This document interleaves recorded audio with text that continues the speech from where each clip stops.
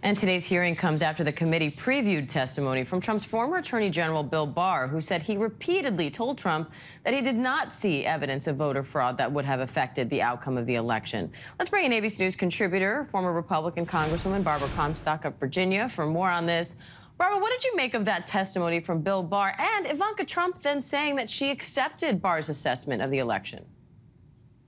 Well, I think it shows at the highest level of the Justice Department, somebody who conservatives and certainly Donald Trump at that time respected, told him there was no legal basis. And remember, Bill Barr did ask various justice officials to look into these claims. He was getting claims sent to him. And as he famously told Donald Trump personally, all of this stuff was BS. So today, now you'll move to his own campaign manager, who, if as I would expect, was also telling him that they did not have a path to win. Because I recall talking to, people who, a person, I'll say, who was close to the president at that time. And he did say, in that November, after a week or so, yes, we know he lost. He'll accept it. And a lot of people were hearing that, if you remember back then.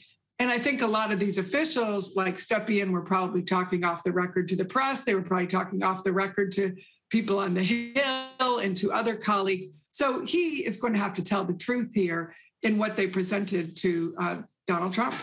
And Barbara, we're now hearing that Stepien is actually not going to be testifying today. It's a huge last-minute change for this hearing. How does that impact what happens today?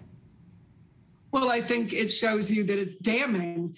And the guy who, I'm grateful to him for one thing, for helping Donald Trump lose. Mark Meadows helped him a lot with that. And of course, Donald Trump himself did. He's also working for Harriet Hagman in Wyoming. I'm sure Donald, I'm not sure. I'm speculating that Donald Trump may have told him, hey, you testify, I'll cut you off. So I think this is unfortunate he's doing that. He's a young man. He has a long future ahead of him. Tying it to a sore loser like Donald Trump is not going to bode well. And I don't think he'll do well politically or legally. Barbara, an ABC News and Ipsos poll in January found 71% of Republicans don't believe Joe Biden was legitimately elected president. So can this committee change any minds on that? Well, here's the thing. Donald Trump only got 47%. And you don't have to change a lot of minds to put him in the range of never being electable again. You just peel off 3, 4, 5%. He's down there, say at 44, 42%. There's no scenario really where you can have 42% of the popular vote and still win. He couldn't win it with 47. Now he has to assume he gets every one of those votes and nobody dies and nobody changes their mind. I don't see that happening. And fortunately, I certainly hope that Democrats are smart enough not to have Joe Biden on the ticket again. But there are many of us Republicans, those 30% who realize, Donald Trump is a cancer on our party, that will never vote for him under any circumstances, which would make him unelectable. So what are you watching for as these hearings resume this morning?